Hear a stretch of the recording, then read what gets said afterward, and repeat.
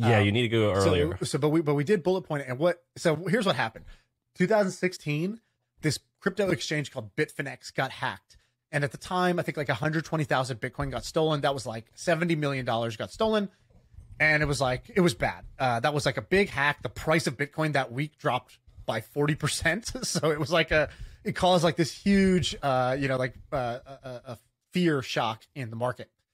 But the thing about Bitcoin is on a public ledger, right? Like it's a public blockchain. So everybody could see the coins. So everybody saw, oh, the coins are in this wallet. And so all the other exchanges were like, look, this is bad for the industry.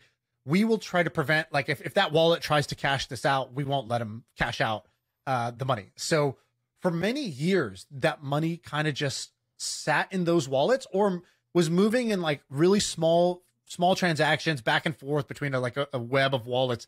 Clearly somebody was trying to like launder the money. Essentially they were trying. But how did they even get it in the first place? So I don't know what the exploit was that let them hack the accounts. And they didn't hack all the accounts on Bitfinex. They actually just hacked like some of the whale accounts.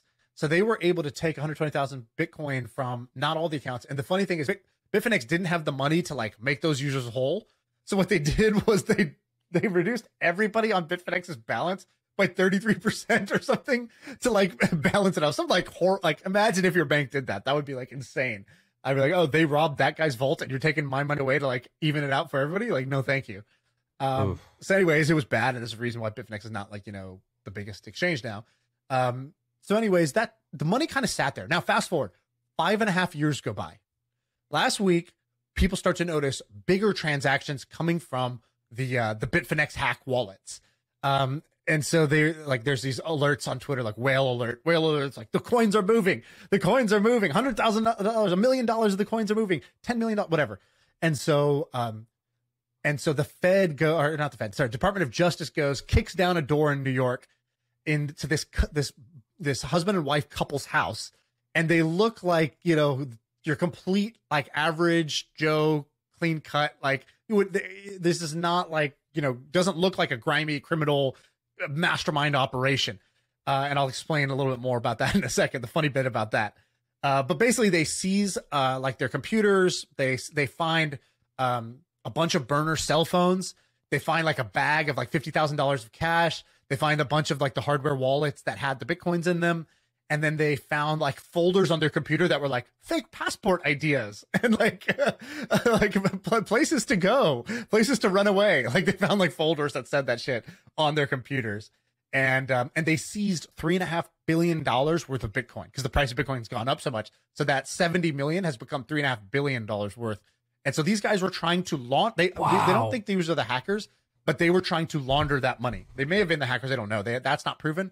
But they were trying to launder the money. And the DOJ had been like, if you've seen that meme of Charlie from It's Always Sunny where they have like the cork board and he's like trying to like find the crime or solve the crime. That's what they had been doing because they had this web of all these wallets.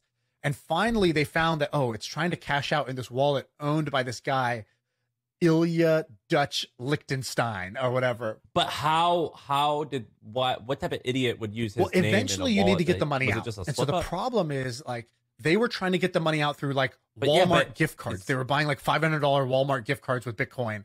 They were doing like PlayStation games. They were trying all these small things, but they could never move the bulk of the money. So if you want to move like in mass, you got to do something that lets you move size.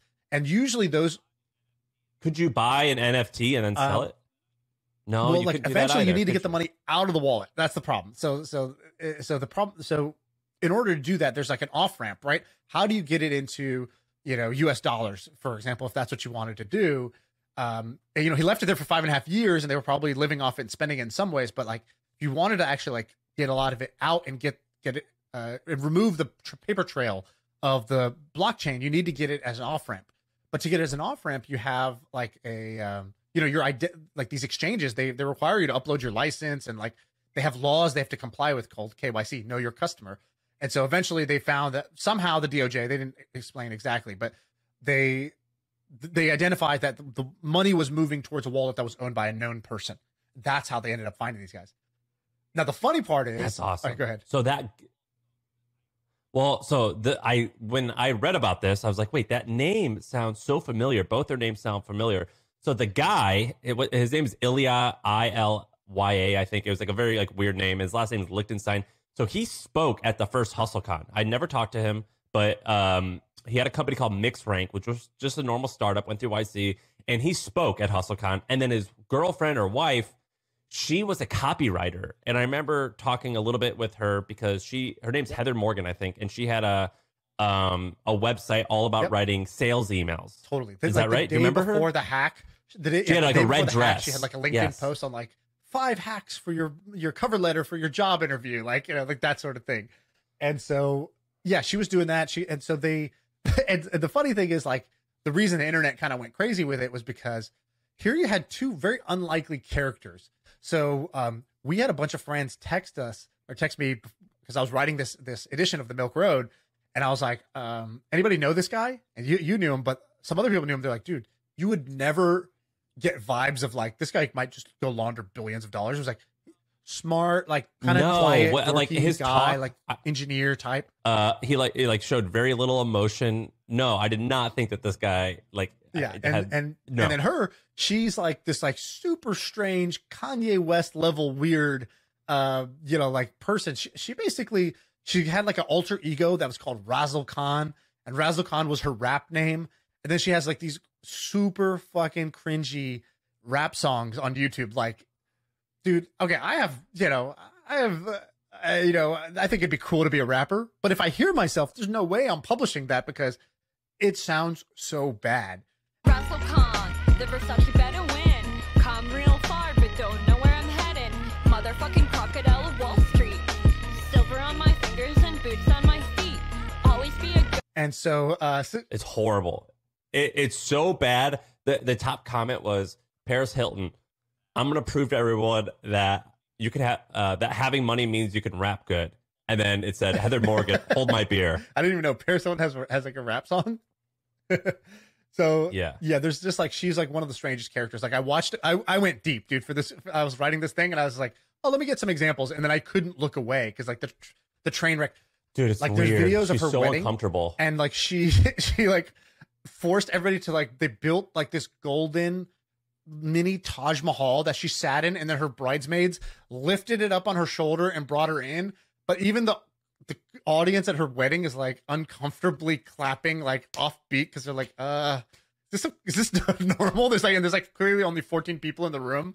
And then she does a rap performance at the wedding that was like equally cringy, and she's just like humping the air. Oh my it was God. Super weird. To the guy, Ilya, he goes by Dutch, I guess. So.